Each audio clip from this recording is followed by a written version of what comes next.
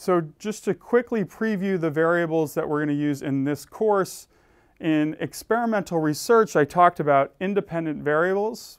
So for example, in the polio vaccine trials, the independent variable was the treatment, whether the child received the vaccine or the placebo. That's a nominal variable. They either got vaccine or placebo.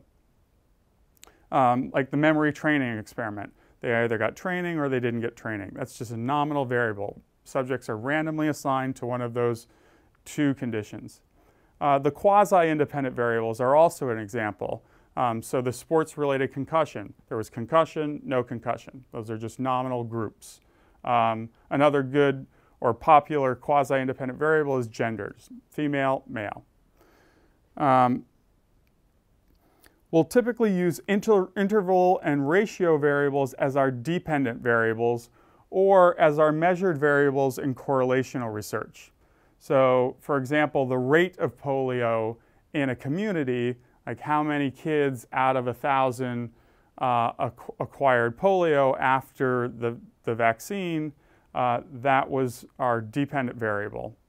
Or we could look at score on an intelligence test or score on a personality survey. Those are in the interval ratio type.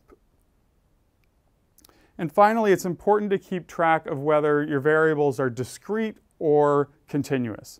So what I mean by discrete variables are, examples are like the nominal variables. There's discrete categories, separate categories. Whereas continuous variables are like the interval and the ratio type, where there's just a continuum. So we have this scale on, say, like an intelligence test, and it's just a continuum. Ordinal variables are a little tricky. They're technically categories, right? If I only have, say, first, second, and third, gold, silver, bronze, those are like categories, but they're ordered. And in some cases, we might want to take averages of ordinal variables, and then they look more like interval or ratio. So we'll talk more about that later as we get into some actual analyses. So to sum up this segment, the main point is that there are different types of variables that we're going to use throughout the course and that statisticians use to do their research. And it's really important at the outset that you always know what type of variable you're dealing with, because you can only apply certain statistical procedures to variables of certain types.